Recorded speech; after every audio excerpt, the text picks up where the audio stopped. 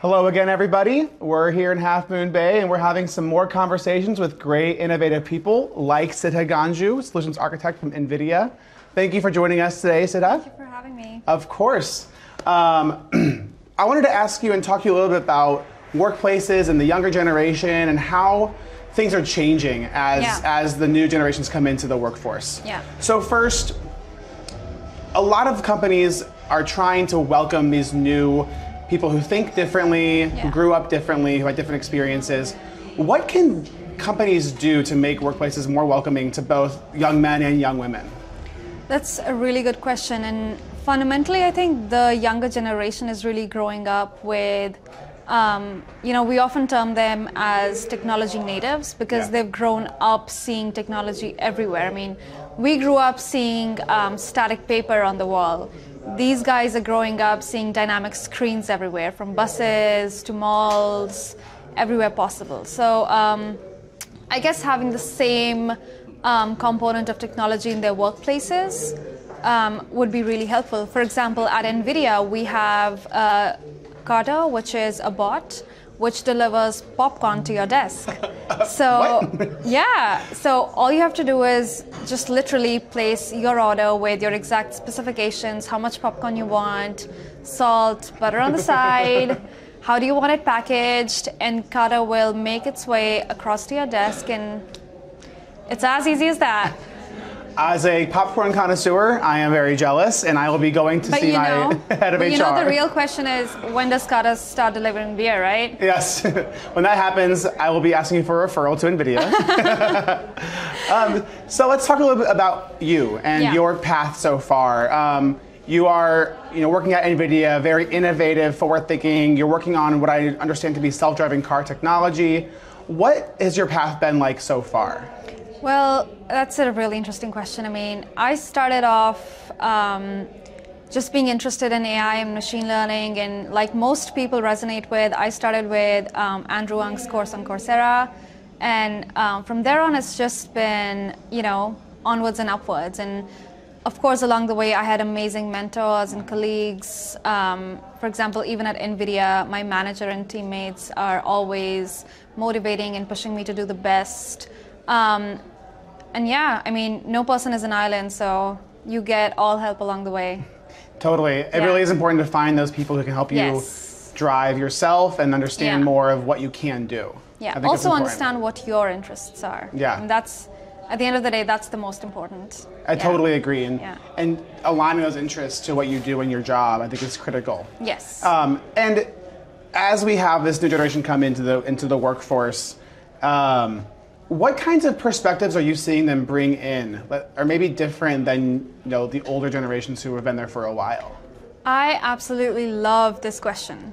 So I hear a lot of my friends, a lot of colleagues in the same generation as I tell me the same story again and again. And the story is as follows. So these people joined an existing team of much elder people. The existing teams were trying to solve a problem for months at length. The new engineer or scientist joined in and was able to solve the same problem within a matter of weeks to hours. Now, what do these fresh faces bring to the table? Well, first of all, it's knowing the technology through and through. And it's also a fresh perspective. So because of this fresh perspective, you can really understand what is really missing, and you can sort of rethink the entire process. As an example, I was a part of the CAMS project in NASA's AI accelerator called Frontier Development Lab. So this is a summer-long effort to actually make AI a part of NASA's different projects. So CAMS is a project that helps identify meteors versus not meteors. That's important stuff. That's important in the big picture, but let's just focus on the tiny bits right now. So my work, so let's focus on the history first. So the planetary scientists and astrophysicists in 2010 used to, day in and day out, label these images as containing a meteor or not a meteor. Now, can you imagine how incredibly excruciating such a labeling task can be since 2010. It's 2019. Yeah. So quite a long time. Yeah. So with the help of AI and their incredible domain expertise, we were able to develop a computer vision based deep learning filter that automates this process. Now, what this does is it augments their ability to actually locate different meteors and gives a sense of space that, okay, we're looking at this meteor entering into Earth from this angle. So maybe there's a bigger picture to see in there. Mm-hmm. And that's, the kind of AI perspective that we brought into the picture. And since then, we've tripled the CAM's network. So it's been great so far. And, fresh perspective is always welcome. Yeah, and I think to your point, like, digital natives have just, they can get through the onboarding, for instance, quicker because they're just used to that technology. Yeah. And start to see things that maybe weren't seen before. That's completely true, I remember when televisions, well, I don't remember when televisions were new, but I remember seeing my parents interact with new devices, For them, the learning curve is much bigger than for us. Yeah.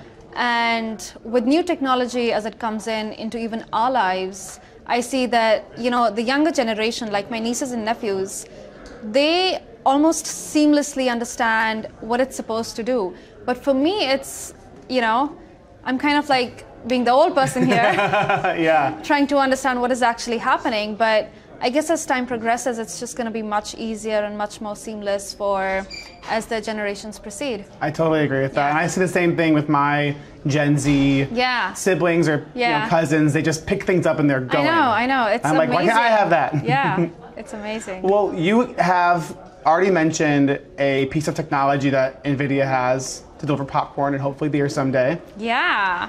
In 5-7 years from now, what other types of technology do you think will be in the workplace that are in development or we haven't even thought of yet? Like, what's going to change? That's such a crazy question. I mean, when I think of sci-fi, I realize that maybe we're getting there, but I don't know. It's always a big question. And I guess incorporating technology like voice-powered assistants, we never thought that this would actually be possible, but because of amazing advances in speech, in deep learning, we are there.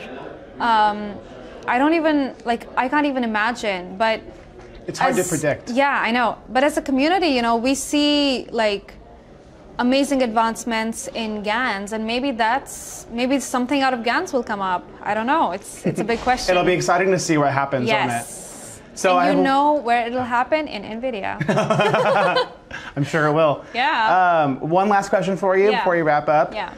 Somewhere out there, a Gen Z young woman is looking at this interview, watching us, listening to you, and they want, they aspire to be an engineer. Yeah. What piece of advice would you give that young woman right now? Okay, so I'm gonna say something that was said to me a long time ago. Not too long though, but well, it was as follows. Have a goal, plan for it, and when you fail, and you will, today or tomorrow, recalibrate. And I followed this through again and again because no matter what you do, this plan will stick and you will fail and you will have to get up. And that's just it at the end of the day. I love that. Yeah. I like recalibrate. Yes. That's a great. Recalibrate is the best part. It's a great way to look at it. Yeah. Siddha, thank you so much for taking time out to chat with me. I love your perspective. I love what I'm going to come and get some popcorn from you soon. Absolutely. And thanks again, and enjoy the rest of this great conference. Thank you so much. Appreciate it. Everyone out there, thanks again for tuning in, and we'll be back again soon. Follow along with us at #AdobeTT on Twitter, and we'll talk to you later. Thanks a lot.